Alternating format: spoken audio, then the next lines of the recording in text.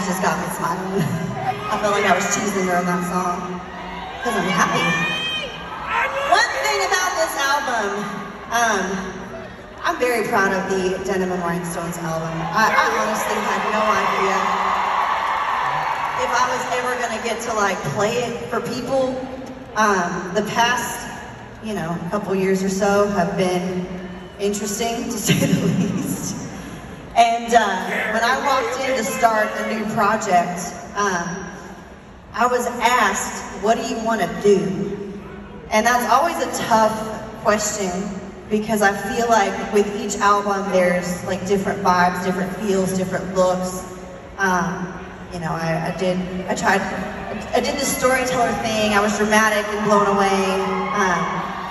Cry Pretty was kind of a therapy session, I guess, in a lot of ways for me. But this album, when I was asked, what do you want to do? I said, you know what? I want to have fun. I missed fun. I missed this. And you definitely, when you're in it, you can, like anything, start taking stuff for granted. And being away from this, I missed it, man, I missed it. So we set out to make an album that it's like, someday I'm gonna play it in front of people and we're just gonna party and we're gonna have a good time because we deserve it.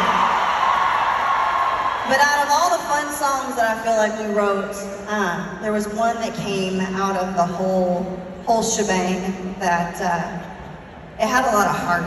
And writing it, it's amazing how sometimes a song will just pour out. Sometimes you can sit there for hours trying to work on something and sometimes it just comes out like a flood. And this next one's one of those because I feel like it was something we all needed to not only sing but hear ourselves. Some really good life lessons, I think, in being kind to one another and speaking positively to one another and just lifting each other up. Because I do feel like if we all did that, not only, of course, is it good for you individually, you're going to get it back. You put good out, you're going to get it back. But it's also good for everybody else, too. So I think this